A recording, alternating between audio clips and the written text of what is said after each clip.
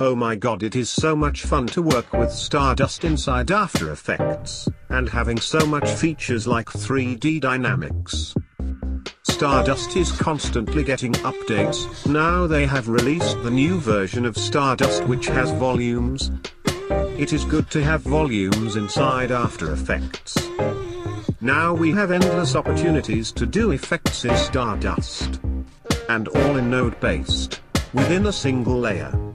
Okay. Today we are going to create a beautiful Lowpoly Planet in After Effects. As usual, create a new layer, add Stardust effects, add model node and model type to primitives, and select sphere.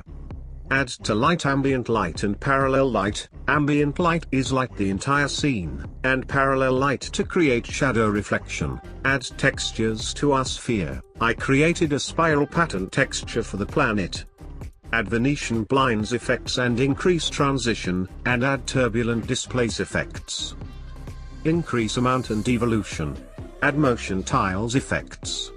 Move in the x-axis, and check mirror edges, so we don't see any edge mismatch when we apply texture to the sphere. Import texture comp into our main comp, assign texture in materials node.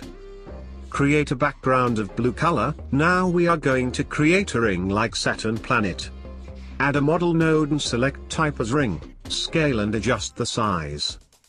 For the ring we are assigning a transparent shader.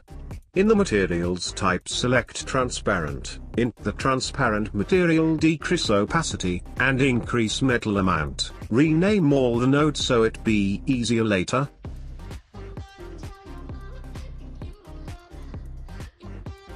Create outer ring where the other planets are going to revolve.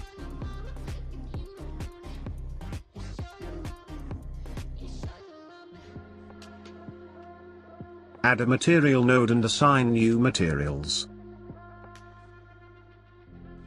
Add a new point light and make our planet reflective.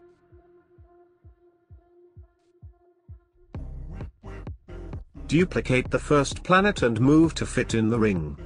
We need that planet to be in green, so I can new texture and change the red color to green. Scale size and adjust positions.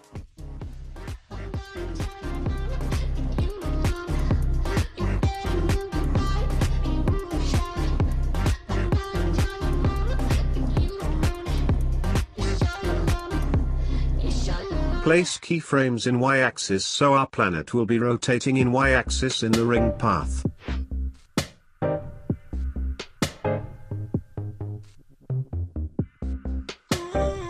Add new keyframes in Saturn ring also and make it rotate around the first planet. Please keyframe in first planet angle Y.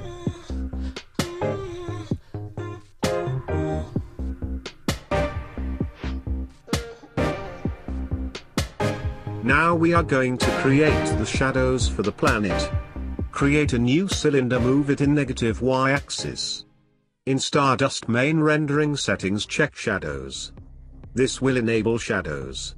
Parallel light is giving the shadows. In material options change the color of the cylinder.